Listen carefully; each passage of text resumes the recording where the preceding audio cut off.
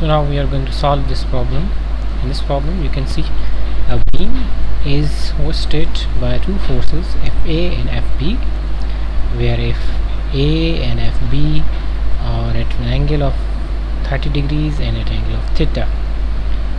For this theta, a statement is given that FB should be minimum and FA should act at 30 degrees from y-axis. Another thing that is given, which is considered to be the resultant of the force, is considered to be 600 and it is directed along the y-axis. So let's draw the free body diagram first.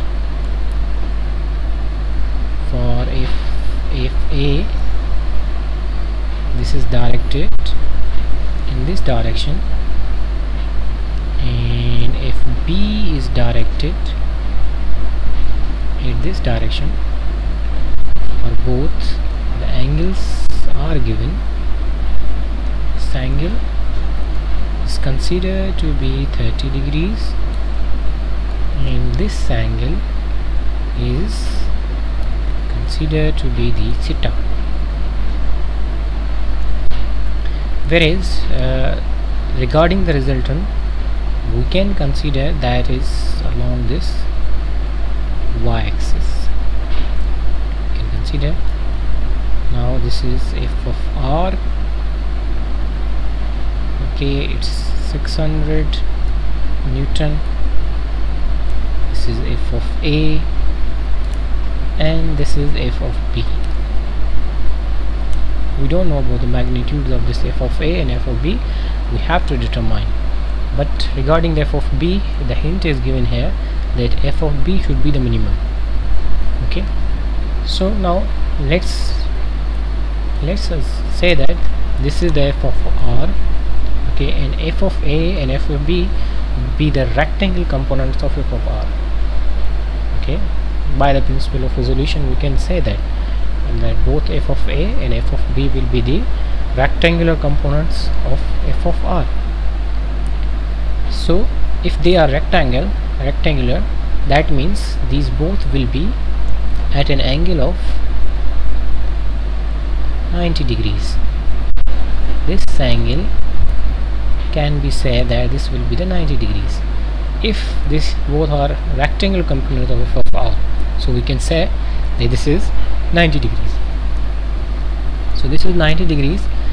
Now we can find the theta. Theta will be equals to 90 degrees minus 30 degrees. So it will be 60 degrees. Now this at the angle of 60 degrees with y-axis, FB will be the minimum, or the magnitude of FB will be minimum. And another approach is that let's consider I'm considering that this is x dash axis. Actually I'm doing what I'm just considering the f of A is along x dash axis and f of y is along the y dash axis. Okay, so if we are going to rewrite the same thing here, this will be our y axis and this will be our x axis. And now we can say that f of A is acting along at this axis because this is x dash axis and this is y dash axis. This is f of B. As you can see, both are the components of a resultant. That resultant is f of R and it is given this is 600 Newton. This is actually basically the actual y-axis. This is actual y-axis, and here I can draw that this line is going to represent actual x-axis. Okay, so the angle of this resultant with x dash axis will become this will become 30 degrees. Now you can see that this f of a and f of b are both rectangle components of this f of r. Now we can simply find their magnitude by using our basic formulas, which are for f of a we can say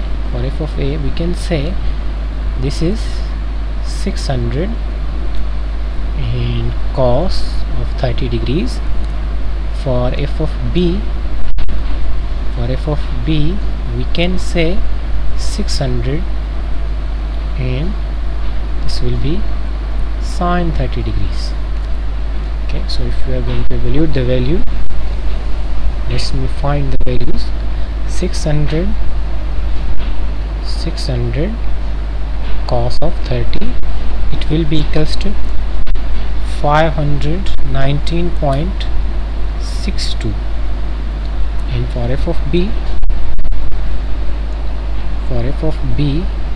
the value will be equals to 300 Newton, and this is also Newton. So these are the both results for our problem.